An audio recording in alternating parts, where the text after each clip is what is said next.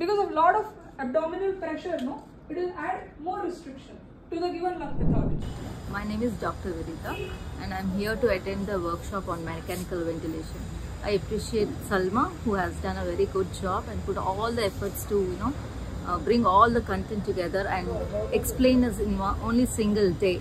And she has covered many of the topics which are very important for a critical care unit.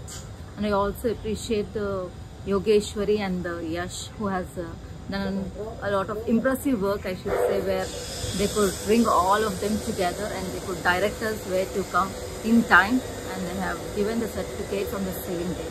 So totally I appreciate all the efforts done by Medvarsity.